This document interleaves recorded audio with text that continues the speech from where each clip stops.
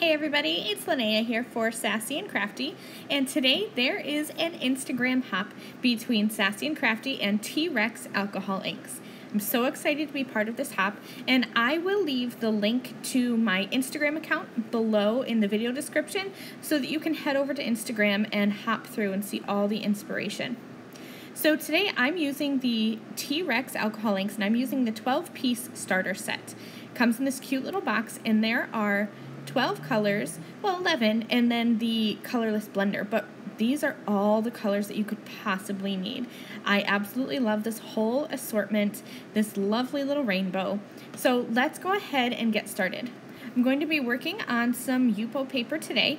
I've cut mine to be 5.5 by 8.5 for this first one because I wanted to create a long slimline rainbow. So I've started by adding some of that clear blender solution from the T-Rex 12-piece starter set. And now I'm just going to add in some colors. So I started with the pink, the yellow, and the blue. And I'm just using an air puffer, but you could use a straw, or if you have one of those fancy little airbrush tools, you could use that to blow your alcohol inks around. And I'm just going to go ahead and mix together this rainbow. When I create a rainbow using pretty much any medium, I start with the primary colors. So I had my pink, my yellow, and my blue color, and that's what I'm going to start with. And I'm going to let those colors mix and start to blend together. And you can see that I got the start of some orange and some green, but I wanted a bit more, so I added in some of that orange alcohol ink. And where the blue met the yellow, I just added in some more yellow. And then I added in a couple more drops of blue, and I'm just going to keep on kind of mixing, adding more color and more of that blending solution until I get the rainbow that I'm looking for. I did add some purple on each of those ends, and now I thought that I would trim this down into a slimline card panel, but I decided to grab a die instead. So the die that I grabbed is from Trinity Stamps, and it's the Slimline Scallop die set, and I cut this panel down so it has that pretty scalloped edge. I'm going to do 2 more pieces for you, pretty much in a similar fashion. So I cut my Yupo paper down to 4.25 by 5.5 to make some A2 cards. And here I'm starting with the purple color. And again, just adding a couple drops of that color, a couple drops of the blending solution, and just going back and forth, adding more of that clear blender. And then I'm going to even come in and add some pink at the other end here and mix these colors together, just puffing this color around. Again, use a straw if that's what you have, or if you have a fancy airbrush tool. I don't have one of those. I just have this nice little puffer tool. So that's what I like to use to move my alcohol inks around. And I'm just going to keep going back and forth between color and blender until I get the background I'm looking for. Now I thought that I would do one more. I really liked this black color, and I always find black backgrounds interesting. So I started by adding a little bit of that clear solution and then a couple drops of the black.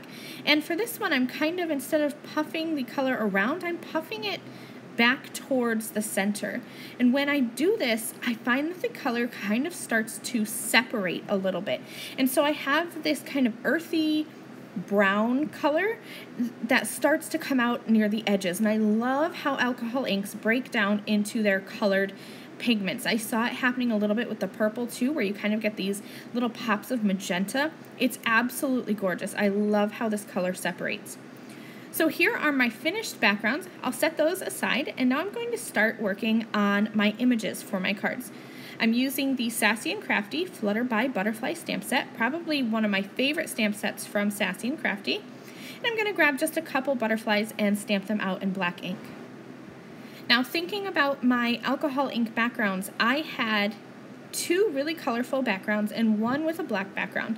So I only am going to color one of these butterflies, and I'm going to color it in a rainbow. And I'm so sorry that this is so blurry. My camera must have been trying to focus on, I'm not even sure what, because at first it was focusing on the marker. Now I feel like it's not focusing on anything at all. But all I did for this one butterfly was color in rainbow order. So I started with some pinks, then I came in with some oranges, and then yellows, moving on to my minty colors, a green, a blue, a turquoise, and then I finished off with purple up at the top.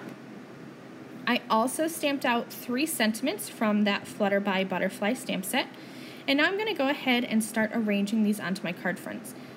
So you can see here, my rainbow butterfly is going to go onto that black alcohol ink background. And then I kept the other butterflies completely white. I didn't even add any shading at all. This is something I used to do in the past, and I feel like this trend is kind of coming back around again to leave completely white images. And especially with that slimline rainbow background, I didn't want to take away from those alcohol inks in the background, so I decided to go with just a white butterfly. I'm going to pop each one of my butterflies up with foam tape, and then I will have my sentiment strips peeking out from those butterflies on all 3 of the cards. So I'll just repeat this process. Here's a look at all 3 of my cards. I'd love to know which one is your favorite. So leave me a comment below, and you can see as I hold it up to the camera what I was talking about with that color separating and kind of getting that earthy green brown color behind the black. Love it. Thanks so much to Sassy and Crafty and to T-Rex Alcohol Inks for putting this hop together and for having me be involved. Remember that this is part of an Instagram hop, so I will leave my Instagram link below in the video description. Thank you guys so much for watching. I've linked and listed the supplies I used in my video description below, and I will see you later. Bye!